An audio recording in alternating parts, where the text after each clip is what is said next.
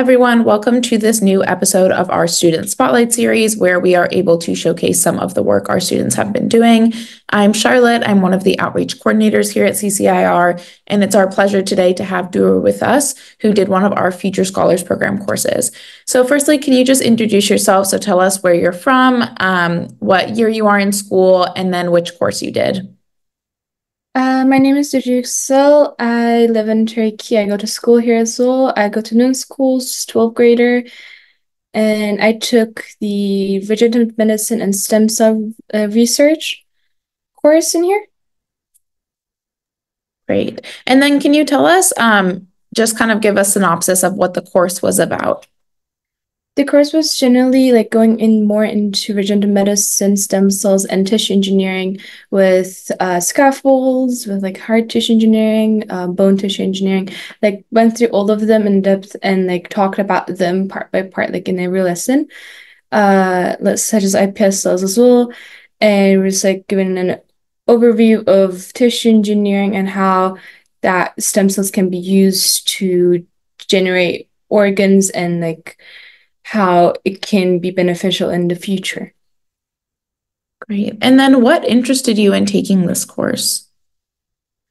I'm really interested in biotechnology. I always wanted to do it in university as well, and I have done research about it. I have went to summer camps and everything, and I wanted to get into this course because it gave more of an insight, and like stem cell research is what I'm like most interested about, and it was giving more detailed course with able to reach more professors and like more knowledgeable persons. And so I wanted to try it out, and it was really nice. I really had fun, learned a bunch of new things, and I really liked the course. Great. And then had you had experience with regenerative medicine before CCIR? No, I didn't. Okay, so this was kind of your first step to see or first experience with it. That's cool. So we're going to shift to discuss your specific research project. So can you tell us the title of your paper and then give a synopsis of what you researched? My research paper was name was from practice to promise to practice benefits, challenges, and enhancement strategies for induced pluripotent stem cells. I have not known anything about iPS cells before this course, and when I learned it, I was so interested about it because, as you know, stem cells are undeficient cells, and normal cells are just differentiated cells. And the reason, iPS cells is laboratory made stem cells. So they take normal cells from a tissue that is differentiated and adds the command factors, which are some factors to change the cell to stem cells. So it just takes back the process, and you can differentiate the stem cell back to whatever you like to generate tissues, organs, and for research as well. So it's such an interesting field and it's a bit new as well, and it was really interesting, and I really loved the topic, so I just wanted to get in there and research about it. And I talked about like how can it benefit us in the future, the research field as well, because with research and like with stem cells in hand, we don't need like embryo usages and everything, so ethical usages of them. But like the challenges and drawbacks, they have risks, like all of the things does, and like how to improve those like risks, like take them away, like how can we reduce those risks as much as we can. And so my research was talking about all of those things. Great. And then what were your research methods? Did you do a systematic review? I did a general review. I read a bunch of papers, and then like because all of the papers I have seen was older than like it was like older than 5 years or so. So I wanted to like do a new one and like brand new information that is like collected have been so far. And so it will have contain all of the information that has been got from all of the research over the years. And then what were your key findings of the paper? Key findings were that they're like they're quite expensive because there is like so much method and it takes quite a lot of time and the efficiency of it is quite low. So those are really like drawbacks as well. So there's like methods to improve that and like the steps, if like to reduce steps, it will cost less time, like more beneficial. But what about the risk? How can I increase it? And all of those things were the findings, and they were quite interesting and really fun as well. Great. And then just in general with your findings, did it maybe change any perspectives you had related to the topic? Uh, Besides like how interesting it was, because all of the things that I have learned, I'm really interested about science, and every time I learn about it, I get even more interested in it. And it had a lot of like I have a lot of done a lot of in-depth research, and it was quite interesting to learn all of those things and how things work. How did they come up with this and everything? It just like made my love for science even bigger. That's great. So now we're going to shift just to discuss your general experience with CCIR. So firstly, can you tell us what your experience was like in the program doing a high-level research project like this as a high school student with a subject that you hadn't had previous experience in? It's actually wasn't that hard that I would have imagined because our teachers are like professors and like bunch of research. So I thought it would be, I was intimidated about it and I was a bit worried if if I don't know anything, but they were really helpful. They were mentoring us. They were like helping us through the courses was engaging. Like we had activities to do, some like few tests that was like fun and engaging. And it was really nice. And I already have like knew a couple of informations from there due to my older experiences with like nanotechnology and medicine courses I have done. So I knew like pretty much few stuff in the course. And so it was really beneficial for me to learn a few more information as well as we like learn how to write an official review paper, which was really nice. And we learned how biorenders worked. So I had experiences on doing that so I can put like to make an image, like a biological image, to put it in a review paper as well. We learned those in the courses and I did them in my review paper as well. So it was engaging and it was helpful for our like project at the end, which is our review paper.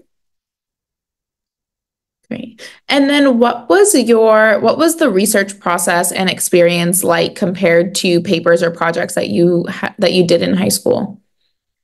It's actually pretty much similar because I'm doing IB and we have to write a paper for each of our subjects.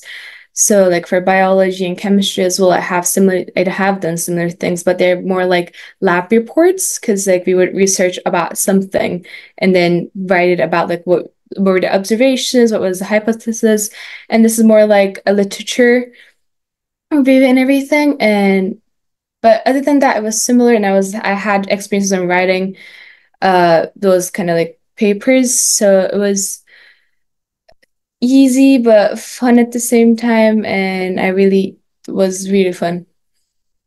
Great. And then what was your experience like? So for those listening, our Future Scholars Program course is our group course. We do cap each course at 5 students, but can you tell us what your experience was like working with those other students? Did you have a full class? We had full class. We were 5 people. It was a small class, so it was really fun, and we got to like talk and engage with one another because like the first half was just learning and the second half was we were like researching and talking about those research in class, so we had like opportunities to research, talk about them, and how to like read papers as well in there because like we were going on with the papers, so we saw like, okay, this is how to read this and how to analyze the graphs or like the images that is presented in the review papers. We got to learn all of that, engage, communicate with all of us. And the thing interesting was that we were like all across the world. So even though the timelines were really different, we all had like managed to make up a time and talk about science and like seeing everyone being interested in this field was really nice experience. Great. And then again, we really like to emphasize the aspect of mentorship in our programs as opposed to the traditional teacher role, where our mentors don't just transfer information to you transfer information onto you as a student, but really guide you through your own learning process and discoveries. Can you tell us what your experience was like with your mentor and then with your TA as well, as you moved through the first more traditional teaching half of the course into the latter more research-oriented half of the course?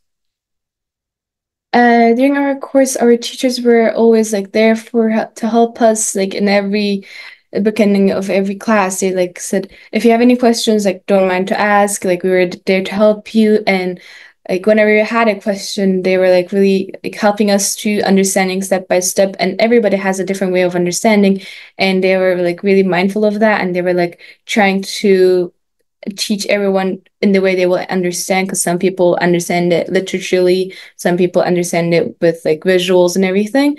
So it was a combination of all of that, and they were like so helpful for us to understand everything and everything thoroughly as well. So they were really helpful with us. They were like supporting us through everything and like helping us learn, like making sure that we learn all of those things accordingly as well.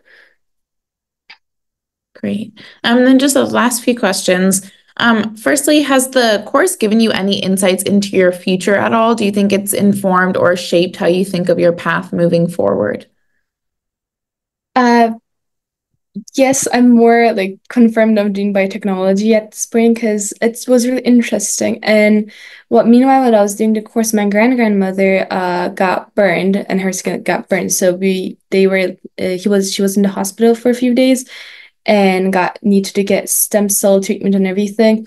And I was learning about it and was like, oh, I know these things. And it really made me like engage with the class as well. And it's like, if I do this in the future, I will be helping people because this is my main goal. I want to help people if I'm in this field, and I want to be like touching people's lives and like be helping them. So it really encouraged me to go on with this field and research and come up with the findings to help people do much more research and everything. That's great. And it's great that you were able to get this kind of academic experience to couple your personal experience. And then the last question for you, what would you say to someone who has asked you what the value of doing a project or a program like this is, especially for a high school student? I think doing a research program like this would encourage them or like make them see how will they like the field, because this is more like a course where you will see undergraduate courses. So you will like know, do you like this field or not? Are you ready for this? Or like, is it for you, you know? Because it's like a small course that you can finish in a few months. So it just like shows insight of the field, and for someone who is not like doesn't know what they want to do in the future, it can be helpful for them to see if they like the course, if they like that field, and it can be like helpful for them to decide what they want to do in the future. I think that's great advice. So thank you so much for chatting to me, and congratulations again on your nomination to our Spotlight series. Thank you.